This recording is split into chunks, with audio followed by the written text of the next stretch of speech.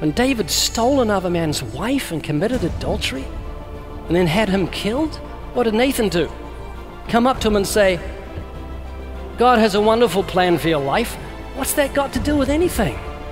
David had sinned against God. He had broken the commandments. So Nathan gave him a little story about a man who stole another man's lamb. And when David said, that man will restore fourfold and he will die, then Nathan said, you are the man. Why have you despised the commandment of the Lord? And David said, I've sinned against God.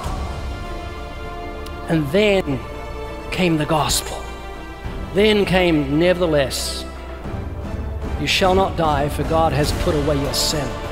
And we live in a nation of adulterers and blasphemers, people filled with bitterness and hatred with no fear of God before their eyes. And so to run around saying God has a wonderful plan for your life has got nothing to do with anything. We need to do what Nathan did and be faithful and confront them about their sins. And we can do it if we do it in love and in gentleness.